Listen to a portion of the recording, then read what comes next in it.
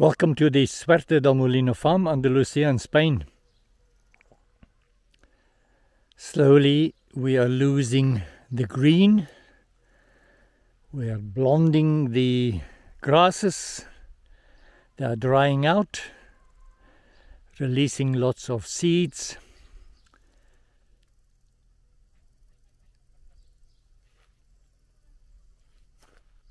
Right now I am digging a trench to bury the water pipe. This is the pipe over here. 40 millimeters polyethylene.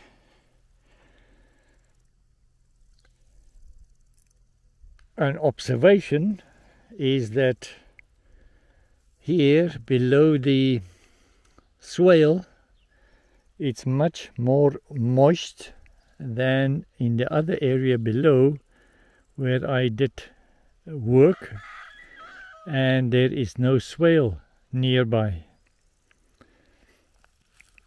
What I have also learned about clay soil is that it is not made out of coarse particles but fine plates that slide over each other,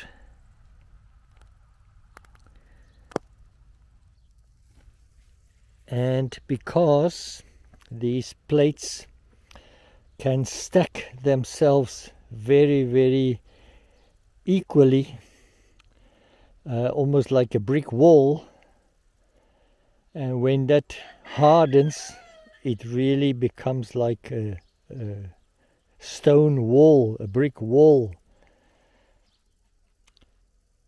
Loam, it's a mixture of sand, 40%, and then some silt, 40%, and 20% clay. The clay holds potassium, magnesium, phosphorus well, because the surface area of these plates are negatively charged,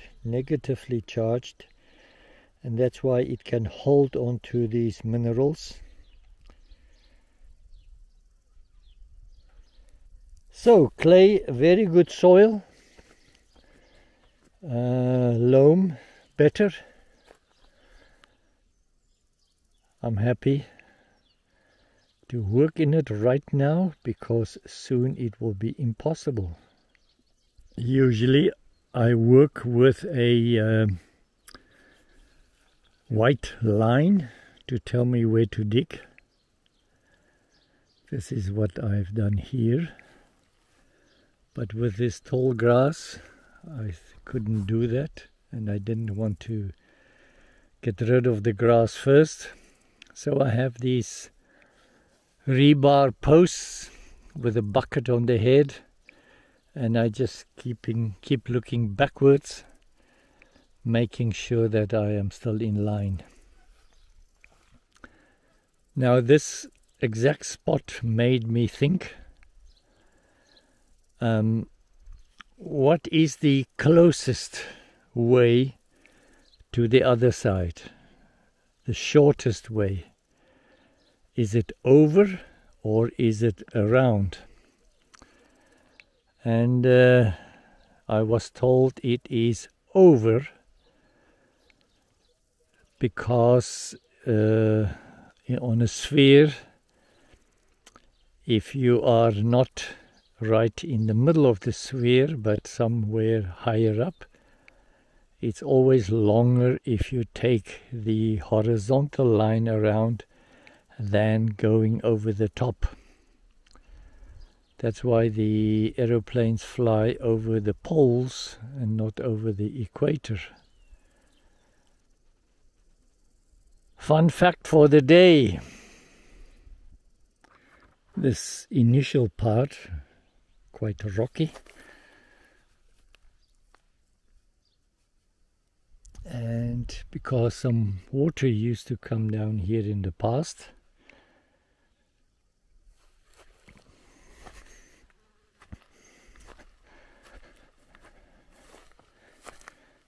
This is the existing line going from that white area where the pump is. There is the other end, which I will block off, and then I will leave an attachment for a 32mm pipe that I can take higher if I need to. And then this other end will start here with a T-junction, and then it will run this way. This is the only route I encountered and damaged. Sorry, sir. Cork oak.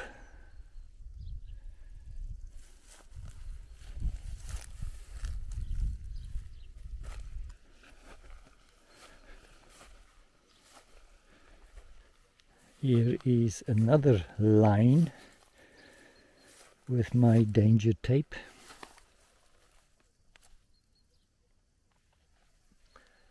Running from the well where the tiny orange roof is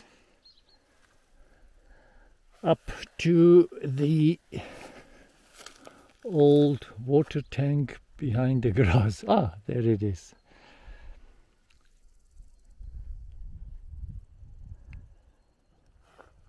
The next step is, be careful, that's why I filmed now, because if I miss that and destroy this pipe, then I will be busy with that for quite some time. I am very pleased to be busy with this project. It has been on my list for a very long time. And today's the day. I still have some adjustments to make on the other end.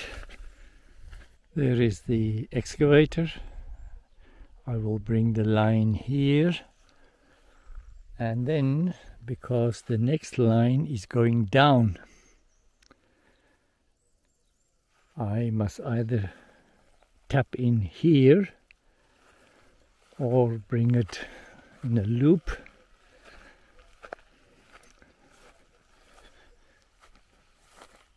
And then take it down. I will see when I get here. It's not serious because I can just extend these drip lines.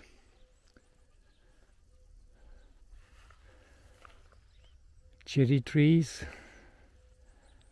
And then a pear, and then a quince. This is 1 year older than these. As they say here, cenota, it is, can be noted. I also realized that most of the swales run from east, west, west, east because of the land. And what does that do for me? Actually, it's good to have lots of trees close to each other.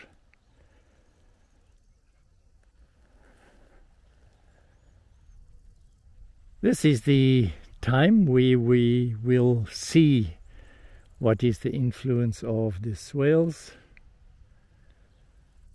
It is already dramatic because it gives me drainage on the berms for the trees I'm planting, or else they sit in the clay soil, the holes, and the roots rot and they die.